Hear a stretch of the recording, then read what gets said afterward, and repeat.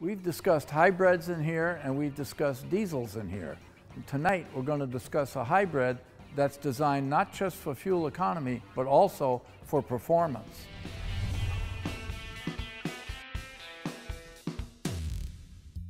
I could spend a lot of time talking to you about some of the innovations that this car brings to the industry, but we're not going to do that because we have bigger things to talk about.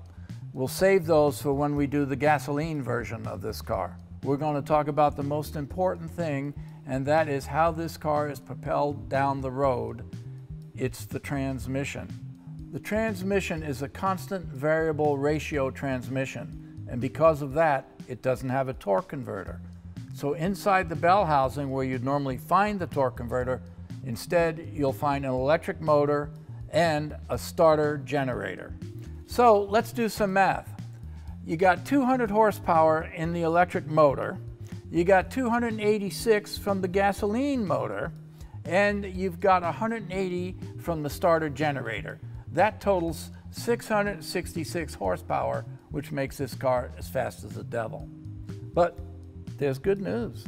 Pope Benedict's last official act at the Vatican was to bless this car, and that reduced the horsepower numbers from the devil's 666 down to 338 horsepower.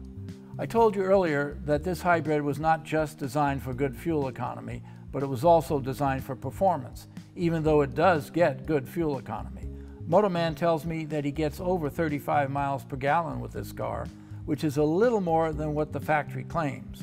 But MotoMan's a bit of a skinflint or a cheapskate. He likes to adjust the settings and squeeze every drop of fuel he can out of the car. Remember, you have three motors: electric motor, a gas motor, and a starter generator.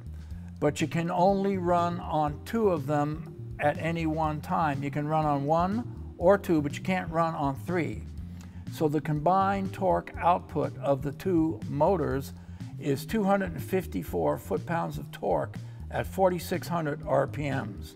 The reason why you get the torque at a high RPM is because the gas motor is what we call in the business over square, meaning the bore is larger than the length of the stroke. If the length of the stroke and the bore were the same, it would be a square motor. And if the length of the stroke was greater than the diameter of the bore, the motor would be said to be undersquare. Some of the cars we've had in here lately have been the Mulsanne, the 911, the Ghost, and now MotoMan tells me he wants to bring the Lexus in here, and I'm thinking, well, wait a minute, we've already been to the mountain. What are we going to do with this? But I got to tell you, besides being impressed with the technology of this vehicle, I'm also impressed with the build quality of it. Forget about the aerodynamic panels underneath the car. Lots of cars have them today. This car also has an aerodynamic panel covering the drive shaft. Now, the rear suspension is made up of beautiful and substantial aluminum and steel links. And believe it or not, this Japanese car has a German-style viscous drive coupling for the drive shaft. Think about this for a moment. As incredible as this hybrid is, as impressive as the technology is, if someone could just develop better batteries, this temporary solution wouldn't be necessary.